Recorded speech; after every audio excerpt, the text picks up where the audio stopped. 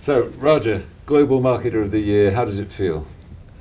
Firstly, thank you very much. And, obviously, it's always a nice feeling to be recognized by your peers and by the industry. But I have to absolutely clarify that I feel so grateful for having an amazing team that's very competent, they're very passionate, and they work their tails off. And that's what makes me look good. And that's the reason why I got this award. So I feel really grateful to them and feel blessed to have a team like that. That's fantastic. And in the end, I mean, great marketing is usually an awful lot to do with great leadership. I mean, how do you lead your team? How have you, because I think this year, if I look back, you've done some incredible things, you know, very bold moves, actually. The logo change, the sonic branding, taking Priceless to a new level. How do you keep your team motivated? How are you getting all this great work out? So I guess first and foremost, it's most important to find talent around you who know a lot more than what you do and who know things that you do not know. So collectively, you complement each other. So that's the first thing.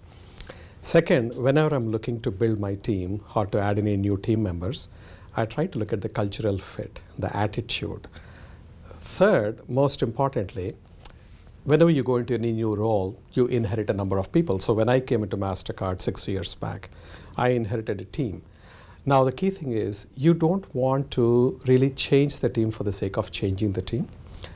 Try to understand what they can do best and then try to cross-train them, because what happens typically in the field of marketing is that you have got contemporary skills and you got the classical skills. And typically, you find people are not necessarily solid on both these areas. Yeah. You find the contemporary marketers from the Silicon Valley types, or you find the classical marketers from the Unilevers, Procter & Gamble's of the world. And I had a mix of both. And what I needed to make sure was that I was cross-training them. The other aspect is also partnerships make a lot of difference. So when you say team, it's not only people who are being paid for by your company directly as employees, but also your agencies. Also your other partners who help you in your quest for innovation.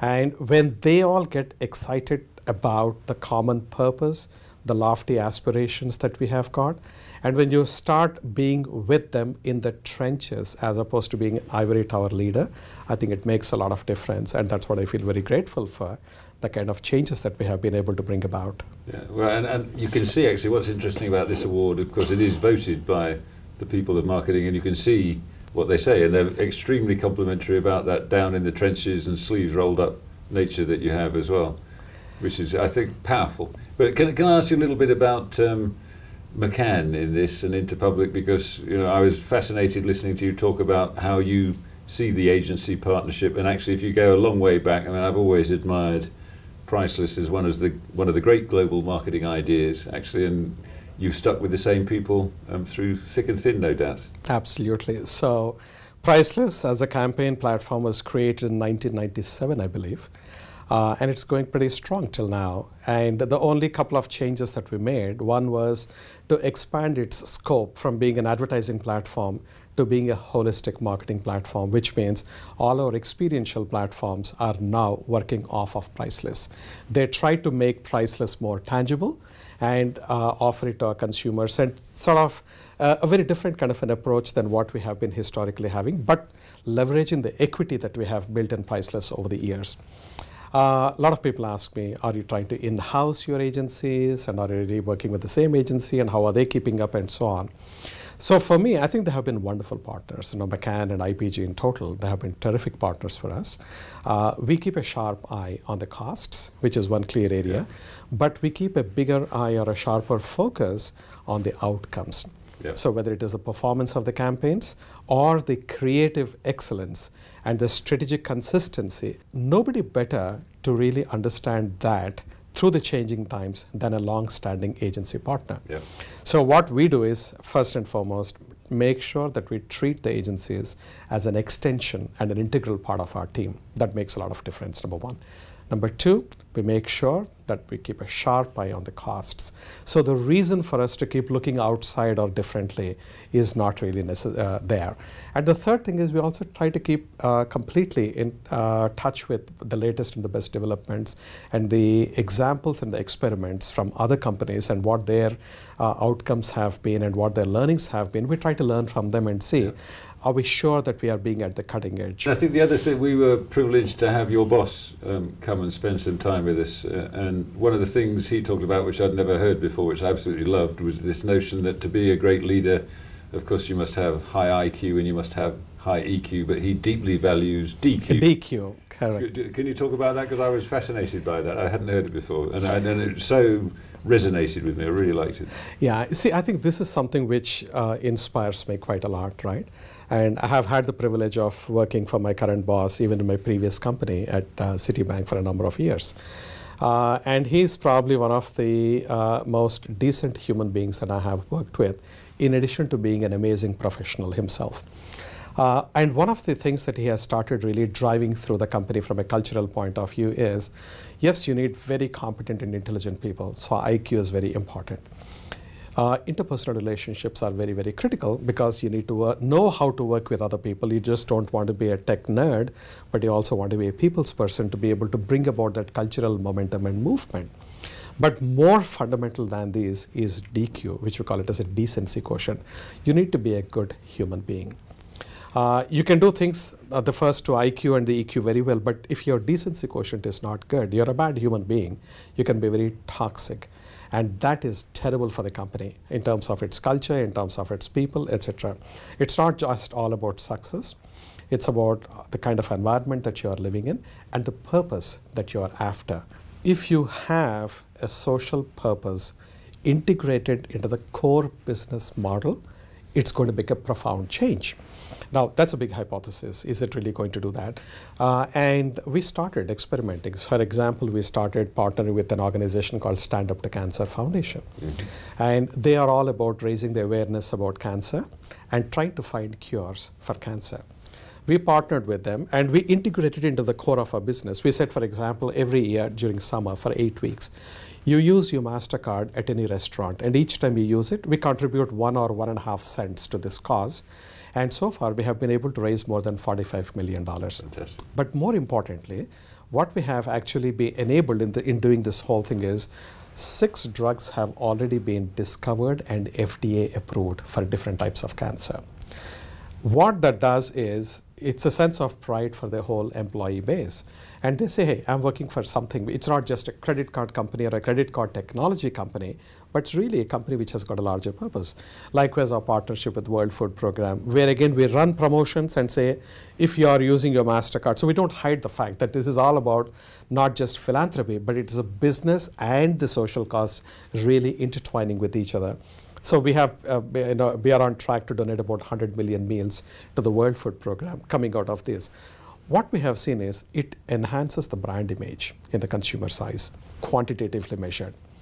It enhances my share of wallet in those categories or in those geographies very clearly, which is again a return on the marketing dollars that we're investing. Plus, you're truly making a difference to the world. Like, for example, this World Food Program that we had partnered with and started giving these free meals for children at school, at their schools, mostly in Africa, the school attendance has gone up by almost 11%, and amongst girls it went up by 14%. Now, when our employees look at all this, they feel terrific. We also said it's not just enough for us to do as a company. Can you guys as employees come up and then do something on your own? Yeah. And I'll just give you one example. So one of the persons who was working on the team, she was very passionate about girls. And she started an initiative called Girls for Tech, where she picks up girls who are in the age of 11 to 13 and try to demystify science and technology, the STEM functions basically, and make it very interesting and exciting, so that girls will actually break away from that stereotype and start getting involved in STEM. And we are on track to cover nearly 200,000 kids by the end of next year. I'm talking about girls, right? That's a huge quantitative, if you see it, that's pretty big. And this is just because of the initiative one employee has taken. A bunch of employees have done something about ALS. So they wanted to raise the awareness of ALS, and they created a program called Salsa. They said, you make a salsa move, it's like the ice bucket challenge, and then there'll be awareness created, and then they have raised, I believe, about $200,000 already for the cause. And when employees start owning this under the Priceless Causes platform, and they start doing it, there is a sense of pride amongst people. Are we going to get you to do a salsa move to raise some money? Not exactly. I have done my moves. So perhaps, I mean, this is just a wonderful thing to hear, because this makes you a worthy winner of Global Marketer of the Year, and great to hear that you've been recognised for that, and also Thank you. A real honour to know that you're stepping up to be the president of the WFA. So perhaps if we can segue into that, what as you look forward to what I've thoroughly enjoyed as a real honour and a privilege, what's your agenda going to be? How are you going to build on the phenomenal work that these great people have done and do day in, day out? So firstly, I feel absolutely honoured and humbled to be selected for this role, which you have been so ably doing for the last 4 years, and I have seen as a member of WFA the kind of leadership you have provided to this organization and the kind of real change that has happened over these years. So one of my first things will be to emulate you. Oh. Number one. And number two. It's extremely easy. No, you're being very modest, and I know of what impact that you have brought to the table. My basic objective will be, I would say, at 3 levels. First and foremost, as marketers, as a community of marketers, we have got an incredible power to shape the cultures of the societies and to really drive social causes.